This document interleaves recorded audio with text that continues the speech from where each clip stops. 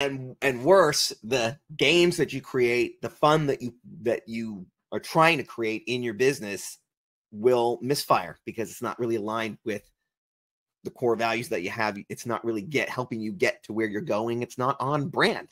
The brand is not just outward facing, it's inward facing as well. It just doesn't feel right. So if we had some kind of game here and it just didn't feel like a what if kind of thing, it was an onerous, boring, terrible game with like no colors, just all gray pieces, varying shades of gray, sort of according to size, and terrible game, would be so off brand. So if you don't know who you are and you don't know what your mission is and your vision, then when you're trying to solve things or make the day-to-day more gamified, more fun, you're gonna misfire, and then people are gonna be annoyed in that moment.